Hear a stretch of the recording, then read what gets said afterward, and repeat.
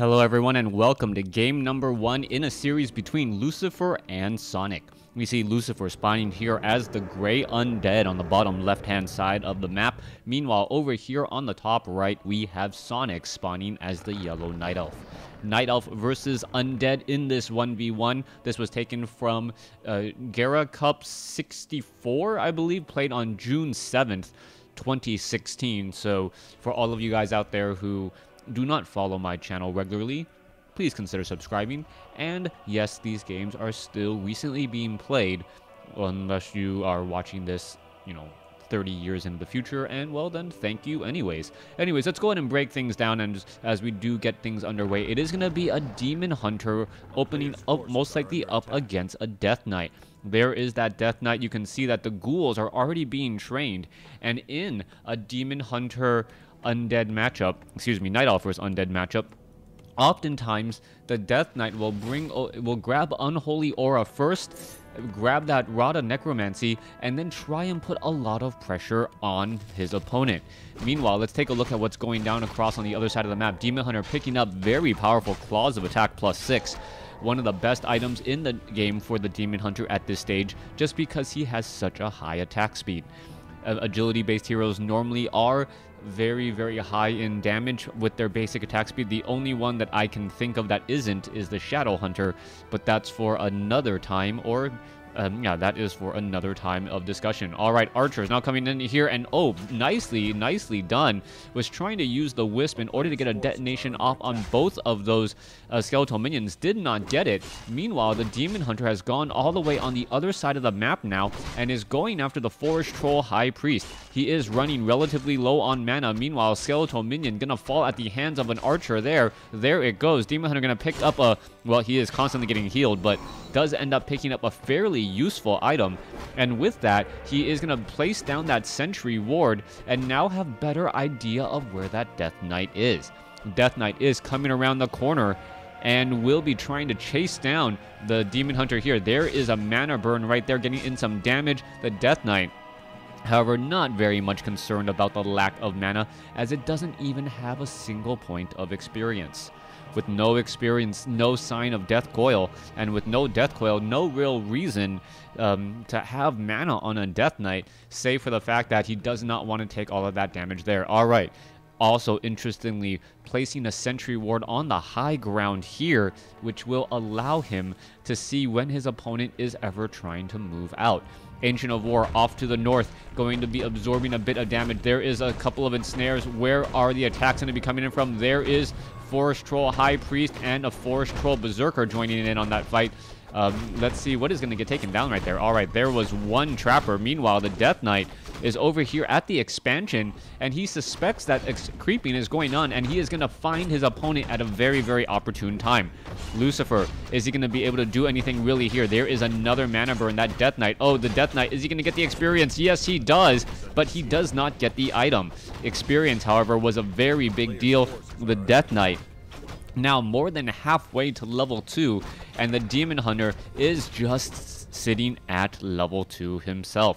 That extra bit of 160 experience would have almost gotten, or 120 experience would have almost gotten him to level 3, and at level 2 mana burn, that is just so much mana denial that the Death Knight would then not be able to get Death Coils off later on when that Lich and when that Death Knight, such as now, is at level 2. Circuit of Nobility picked up by the Death Knight, making his rounds back across over here. Death Knight now wandering off to the north. Demon Hunter has the Panda in order to try and combat the ghouls that we will be seeing. Alright, Devotion Aura. This is going to be bad though. Very, very bad potential Creepjack, and a beautiful Death Coil steal, I believe, to steal that last bit of experience. The Death Knight now going to be coming in here to finish off the remnants of this creep camp. And with this, the Death Knight is going to be very close, if not at level 3. Yes, he is a little bit worse for wear, doesn't have that much mana, but Obsidian statues will quickly correct that as the game does go longer. Death Knight having to worry about this Demon Hunter, Staff of Teleportation. The Demon Hunter really, really wants to find a way to get to level 3. That mana burn would have pretty much shut down the Death Knight completely. Meanwhile, you can take a look. Ancient of War now coming in across over here. This 5/3/3 creep camp gonna get cleared up. Panda will get to level 2 off of this as the Demon Hunter still chasing around that Death Knight. Alright, this is the time when the undead is just wandering around with his solo hero, waiting for the remaining units, these obsidian statues, to join in on the fight in addition to that Lich for a little bit of extra nuking damage and maybe some frost armor. More likely, though, we will be seeing Dark Ritual, as the Lich doesn't need frost armor nearly as much because there is no Blade Master in this Undead Night Elf matchup. Now, turning back around, let's take a look at this Death Knight. Takes a little bit of damage. Demon Hunter now coming back across over here, and it looks like, yes, we will have an engagement. And level 3, level 2 on the Panda, and this has got to be scary. But the Lich is around the corner, takes a Frost Nova, stealing a little bit of experience right there as we are now trying to get a mana burn onto that Lich. However, the Lich smartly backs off from that engagement, as we can still see more and more fighting coming across over here. All right, another mana burn. That mana burn not really doing all that much. Really needs to get within range of that Lich. That Lich, is it going to get mana burn? Yes, there it goes, down to 89 or 0 mana, as the Demon Hunter almost going to get taken out. He does teleport back home and is now pretty much back up to full, shy of about 103 mana. Now, Panda going to go ahead and finish off this Murloc Nightcrawler creep camp off to the north. If that Panda gets to level 3, level 2 Breath of Fire will be extremely, extremely helpful. Now, we are looking at Destroyer form coming in from the Undead as well, in addition to the backpack upgrade, which we'll see if that is even really used. Naga Sea Witch rounding out the Undead tri-hero, so to speak, as the slow arrows and the cold arrows will make it very easy to pick off any sort of fleeing unit.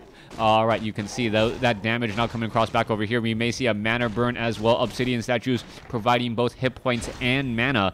And this is always a very, very scary situation to be in, as the Death Knight does pick up a Scroll of the Beast.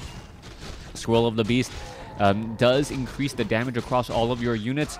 It is also worth 200 gold. We'll see what Lucifer values more there, as the Death Coil arrows now just coming onto that Demon Hunter right there. All right, Panda now still sitting at level 2. He does have some Dryads. We haven't seen... Well, no, there is the transition into Crypt Fiends. A lot of ghouls up in that front line. And the unit composition right now is a bit interesting. Who's going to be able to come out on top and ahead so far, as a mana burn does come across there. All right, some cold arrows now coming in as well, as the Demon Hunter needs to figure out a way to heal. All right, Moonstone has been used. These Moonwells are going to be healing back up just a bit, but this is not looking good for Sonik whatsoever. He does not have his bears out early enough.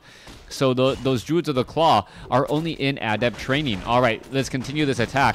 Fighting inside a Night Elf base, it feels like the buildings themselves are literally fighting against you, as well as we see the Ancients of Lore, Tree of Eternities, joining in on the fight. No Ancient of War in this front location here. As you can see, the Moonwells are going to get slowly picked apart. Now, does not have that much Moonwell juice in those Moonwells even to begin with, so this is going to be very difficult. Sonik does not really want to engage here. This is forcing an engagement that he does not like. There is a mana burn. Death Knight, as we now see the Destroyers going in after the Forest Troll High Priest. All right, a little bit of damage coming across. Panda, gets the Potion of Invulnerability. Drunken Haze, Breath of Fire already across. Demon Hunter down to 200 hit points. Needs to figure out a way to stay alive and is not going to be able to do it. He gets taken down. Panda is going to fall in a matter of seconds, as you can see that Panda already down to 123, down to 1 hit point. There he goes. And Sonik losing game number 1 to Lucifer. Lucifer just playing a very, very tight game right there, not making any mistakes and coming out ahead.